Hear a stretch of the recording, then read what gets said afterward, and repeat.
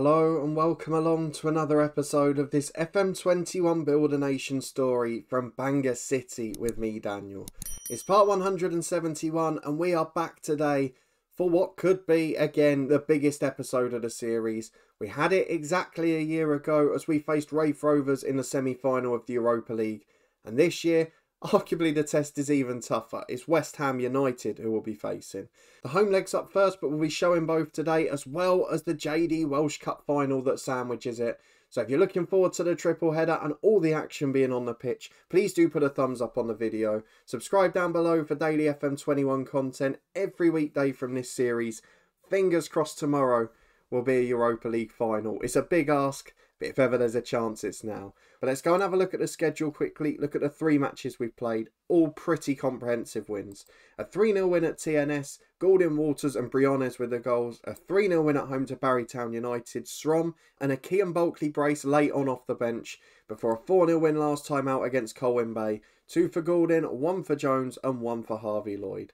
That leads us into this one with everyone fit. Of course, the Welsh Cup final again against one of the top 4 sides. We're going to have to give it up. We're going to have to play the reserves in that game and hope they can get through, because West Ham United is the sole focus here as we try to create history for Welsh football in Europe. We've already done our job. We had to deliver when the other sides had poor draws or poor results in Europe, and we've now carried the Welsh coefficient. So let's see if we can go one further today and take this side to a European final. The other game, I just want to say this as a side note, the other semi-final is Nice v Ajax. So arguably our toughest test is this one, the semi-final against West Ham. Apart from that and Sevilla, we've had a pretty nice draw in truth. I don't think we can really argue. We now owe Raith Rovers a big one because they knocked us out of the Champions League and we were a bit rueful that we didn't reach the last 16. It's turned into a blessing in disguise. Let's close down the players they recommend.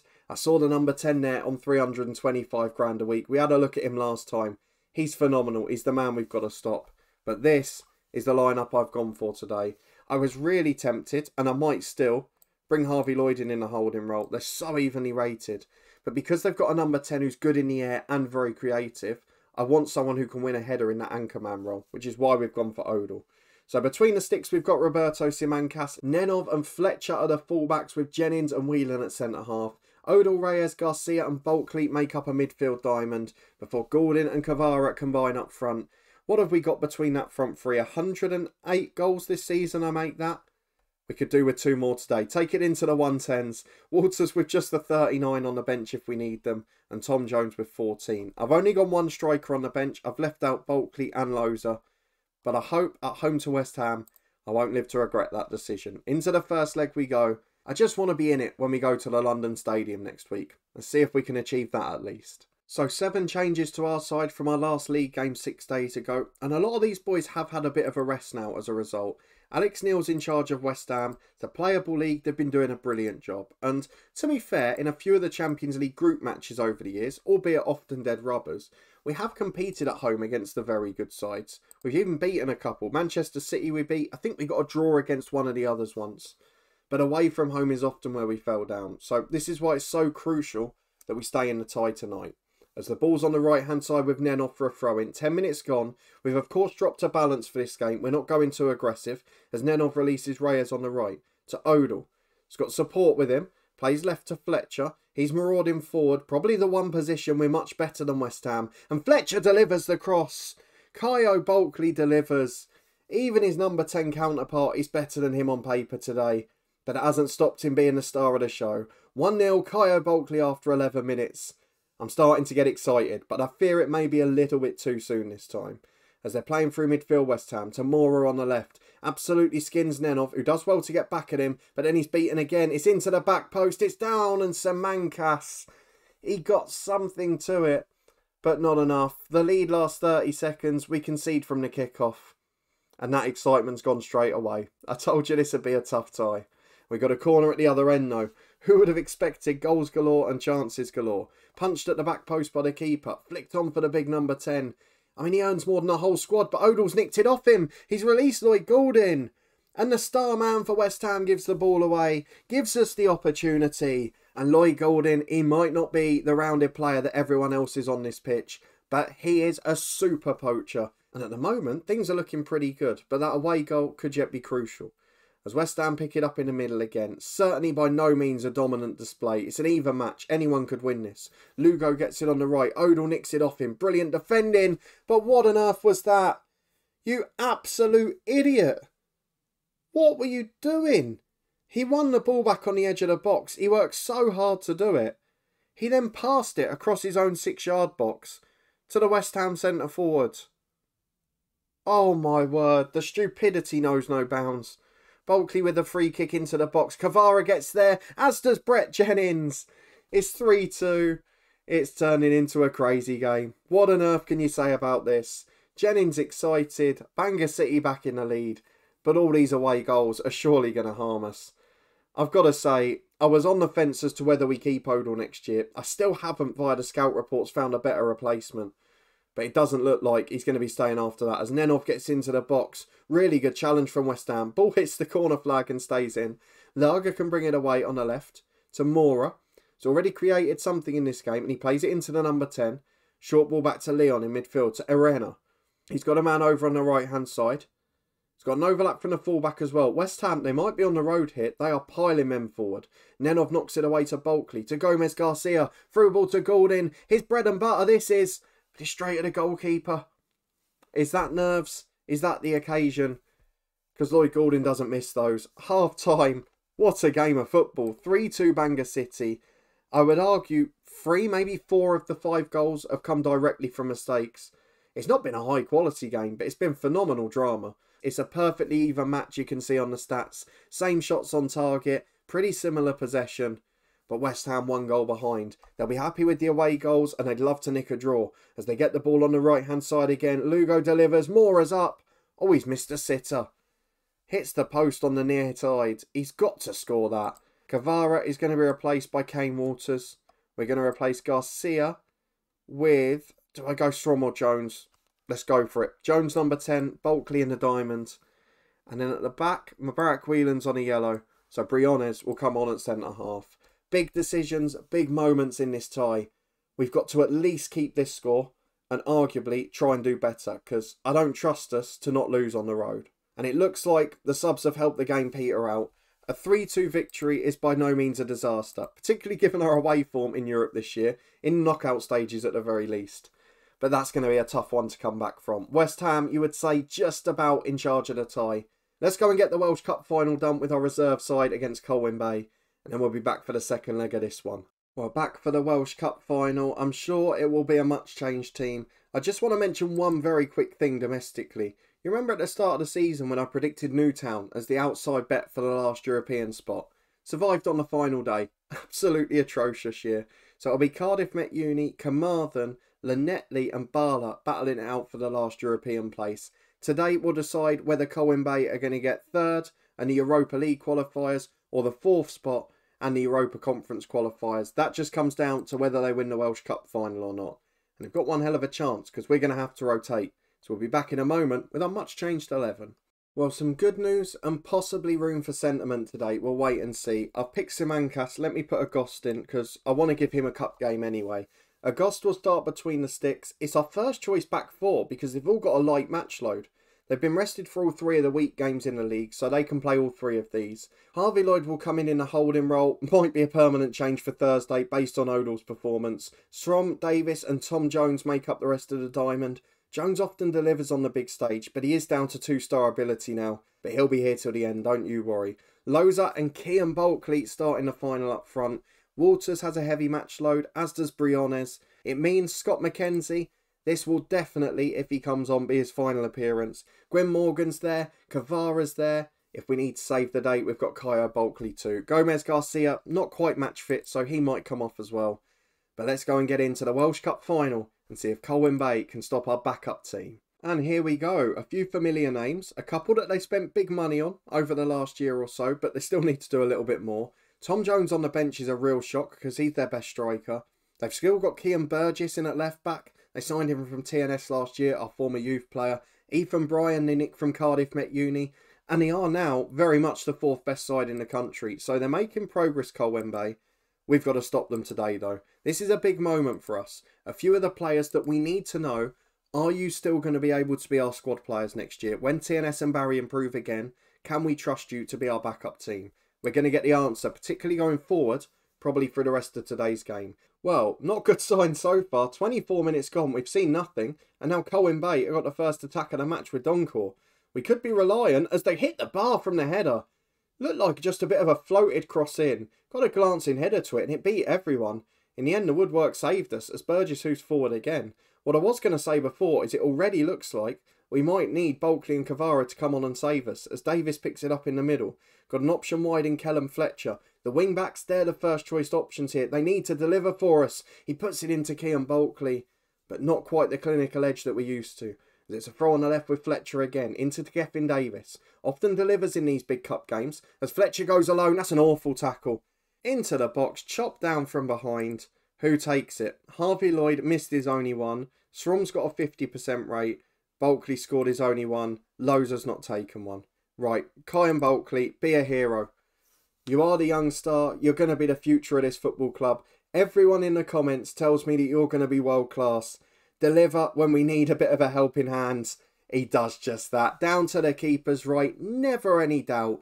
Absolute thunderbolt of a penalty. The keeper went the right way. Didn't matter. Would have taken his arm off if he'd got there. But it's 1-0. There's 5 minutes to the break. It's not been a vintage performance. If we win 1-0, I don't care. As the corner's headed away as far as Brett Jennings. Not sure why he wasn't all the way in the box to start with. Back to Kellum Fletcher. Now Jennings again. Can we get that second? Just calm the nerves a little. I mean, we don't have to bring on the big guns as Kean Bulkley's in again. Not really got the finishing touch from open play. He's had 2 chances that I would have banked on Walters to score. I would have probably banked on Kvara to score too. Certainly Lloyd Gordon. But not happened here. He has still scored the decisive goal though. So we're not complaining at the minute as Colwyn Bay break away. King's got the ball and he plays right to Semedo. We're getting men back in numbers, but is it quick enough? Good block to the cross. Who's that? Ludamir Srom. All the way over from the right side of the diamond. Phenomenal work rate as Ethan Bryan takes a goal kick. The game has livened up as we've got towards the end of the half and Kellum Fletcher has very much come into it. He's delivered to Tom Jones. Always the man for the big occasion. I don't care that after Mackenzie, he's now the worst rated player in the senior team and Gwyn Morgan.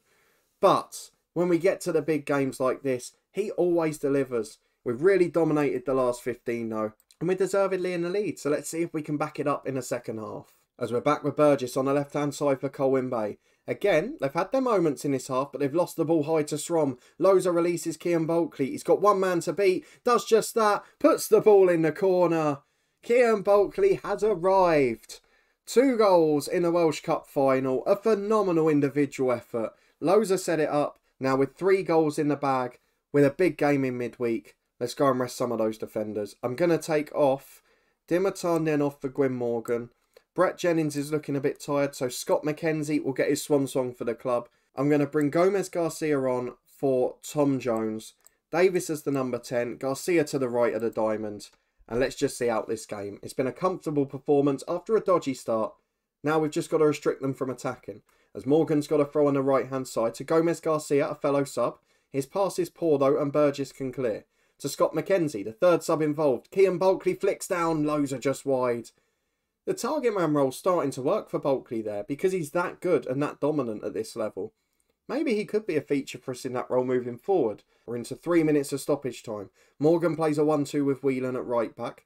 We'll be more involved next year once Kai McDonald returns to Spurs. Unless he becomes available on a free or something.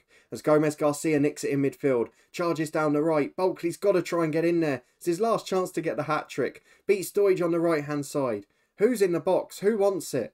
Gomez Garcia to a Srom. Just over the bar. 3-0 is the victory, but it was only really the warm-up event in this episode.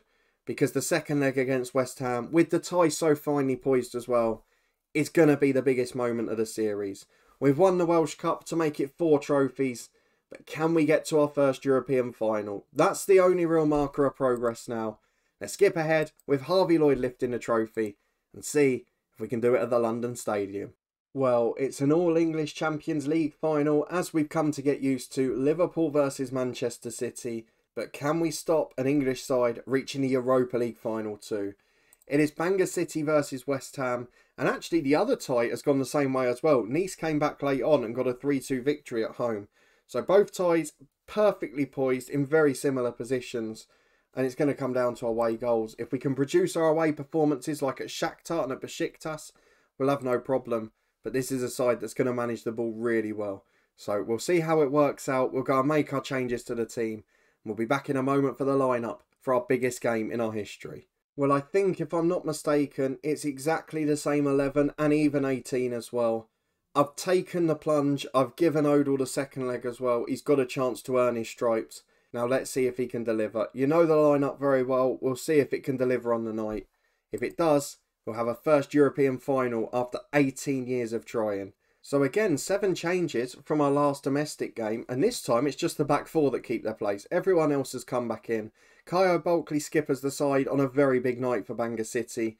And to be fair, it's a very good team for West Ham. Very similar side. Kowalskic's dropped out. He'd started the first leg.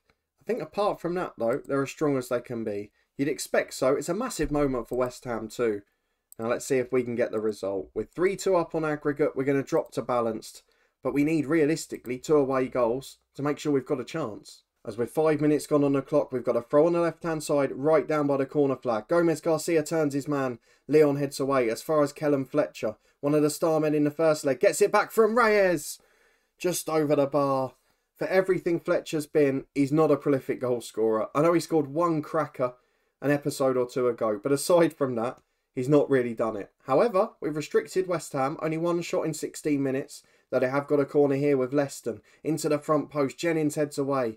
Can we get there first? We can't. Mora picks it up on the left. Plays a 1-2. We've just got to intercept it. Bulkley gets a slide challenge in, but it's still with West Ham. Leon forced backwards to Lager at centre half. All the way back to the keeper. Phenomenal press. Well done, Kyle Bulkley. Well done the front 2.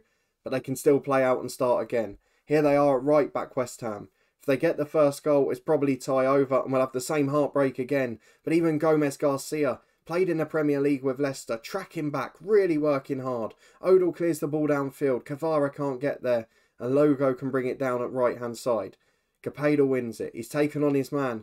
Gomez Garcia again, working his backside off, but he can't get there. It's into Leon. And he nods it down perfectly into the path of Leston, who volleys it wide to the far post. We've got away with murder there. It should have been 1-0 to West Ham. But we survive. And it's another Leston throw on the left. We've just got to stay in the game in spells like this. And then try and counter. We've scored goals against great teams. With rapid counter-attacks. Can we do it here? It looks more likely the other way. What was Semankas doing there? It was a good strike from Leston. It was low. It was driven. It was at speed. But Semankas didn't move. If he stuck a leg out, he probably stopped it. Maybe unsighted. West Ham lead. As it stands, we're going out on away goals. Semankas plays out to the right. Leston intercepts. He's the man, I think, who's come in from the first leg. It's changed the tie. Berkeley, the 325 grand man, gets in behind to score. West Ham lead 2-0. It's slipping away again. We struggled against Wraith Rovers on this stage last year. We've not learnt our lessons this time round. As West Ham play up again to Lugo. A third, it's probably over. Leon, right side of the box. Gets past his man. He's got 3 in the middle. It's a good block. But it's only to Garpadal. He's got it still. Just outside the area. To Arena. Good header away from Whelan. But it's only as far as Leon. We are camped in. We cannot get out of our own half. This is a scintillating West Ham performance. This is a side producing their best football. And we haven't even had the counter-attacks to produce anything in this game. Lager's got the ball on the left-hand side. West Ham's so comfortable. And Leon picks it up again. They're not really going anywhere. They're just keeping the ball, making us chase, making us shift from right to left. And we can't cope with it physically or technically. Lugo right side of the box. It's beaten Simankas again. What a day for him to have a poor night. And it's 3-0 West Ham. Even now, 2 goals only gets us extra time. I don't see a world in which it happens. It's been far too good from the Premier League giants. And now Bulkley's got a free kick on the right. Give us a glimmer of hope. Knocked away. Back to him. Shots blocked. Bulkley gets it again. Goes back to Nenov. Just give us one before the break. Give us something that makes them a little nervy. Fletcher chips in. Kvara's there. He's offside. The flag's going to go up. VAR will rule it out. There's no way he would have been that far clear unless there was an offside. It stays 3-0. It's going to be a big second half. I don't think we've got it in us yet. There we go then. I mean, West Ham's expected goals isn't even 1. It's not like they've absolutely pummeled us. They're not clear-cut chances they've had. They've dominated the territory. They've scored from basically everywhere. and we're just not competing at the moment as Nenov plays the ball up to Gordon. We might have to go positive as Gordon just passes it away. It's not really his game to drop deep and play little intricate passes. As Leston gets it on the left, what a difference he's made in this tie. Arena up to Mora. Gets the ball wide, Fletcher intercepts. Up to Kavara, we need magic from the lad. Produces it for Goulding, gets in one-on-one. Lloyd Goulding gives us a chance. Kavara turns provider. Goulding can't do the other stuff with his back to goal. But in that position, there's not many men in world football you'd rather have. 3-1, we're 1 away from extra time. 2 away from causing the ultimate shock. We have just passed the hour mark. There's some really struggling performers out there. Bulkley can't get into the game because we can't get the ball high enough up the pitch. And West Ham again dominant in possession. It goes wide to Lager, into Leston. Oh, he's so good, that kid. Semankas tips it wide of the post. Where on earth has Leston come from? He didn't play the first leg, I don't think. He's so good. He's got over 20 caps for Brazil. He's a world-class talent. Let's put Bulkley into the diamond. Reyes is tired and on a yellow. We'll bring on Tom Jones, the man for the big occasion. Oh, do I go positive? Let's go for it. It's now or never, and we might as well go out big style than with a whimper.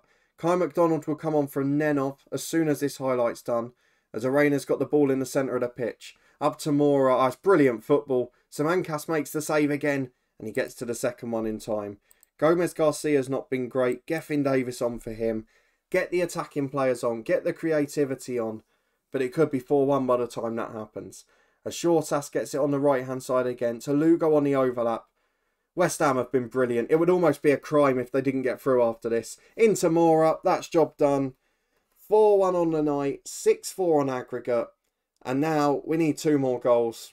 It's not going to happen. 2 years in a row we have made it to the Europa League semi-final. 2 years in a row we're flattered to deceive at the big occasion. Last year, Raith Rovers was a great opportunity. This year, West Ham was a good one. But on the road against the very top sides in Europe, like Raith and West Ham, we just haven't got the level of ability yet. I still think this is the right side now. We're perhaps 2 players away from what I'd love to have, maybe 3. But really, most of this side is just waiting for it to develop. I'm going to say it was one of those days. The lads have done brilliantly again. But Bangor City fall at the Europa League semi-final. I'm starting to think it might never happen. 4 trophies in the cabinet, a second successive European semi-final. But we're not quite there yet. Some brilliant signings this year. Garcia has finally come to the party. Briones going to be a brilliant one for the future. Fletcher and Kavara absolutely sublime. 23 assists for Fletcher at left back. Odell may be a slight disappointment. We've got a big decision to make on him. And A. Tate, big season on loan for him at TNS. We'll try our very best to keep him there next year. Just the 1 draw in the league away at Colwyn Bay on Boxing Day. I'm sure that will get harder next year if they continue to invest at the top end of the division. But another Europa League semi-final. Memorable nights away at Besiktas, at Sevilla and at Shakhtar Donetsk. But we fell against the English side again. The ones in the playable leagues just too strong over 2 legs. The SPFL Trust Trophy final, a very close game but a convincing victory. Just ruthless in front of goal. Biggest win, 9-0 at Cardiff Met Uni. Moment to remember, 7-0 at Kefan Druids. We won 8-0 at Besiktas in a Europa League quarter-final. Come on! Bulkley, the star man, sells all the shirts, walks into this best 11. And to be fair, Gethin Davis is in there again because of Garcia's poor year. And at the back, they've gone for Briones above Jennings. Nothing stopping me playing the Academy Stars. Record set for discipline, the worst one for Jason Odell, ironically worse than Harvey Lloyd in the end. Record transfer for Garcia, which is just starting to come round now. But a bit like where we had the 3 or 4 years at the last 16 stage, we're probably going to have this now with the last 4. It's just whether we can break it before the end of the save. Fingers crossed we can. If you want to find out and you did enjoy this one, please do chuck a thumbs up on the video. Subscribe down below and turn that notification bell on. We've got new episodes every weekday from this series. And it will be a transfer special on a Friday. I was hoping it might have been a Europa League final on Monday, but not to be. You can find links to playlists, the podcast and the Twitch channel up in the eye above. Please do come and check us out on all of those. But a massive thank you for watching, for checking out another season. And I'll see you tomorrow for a transfer bonanza, which will probably be more about the other clubs than us.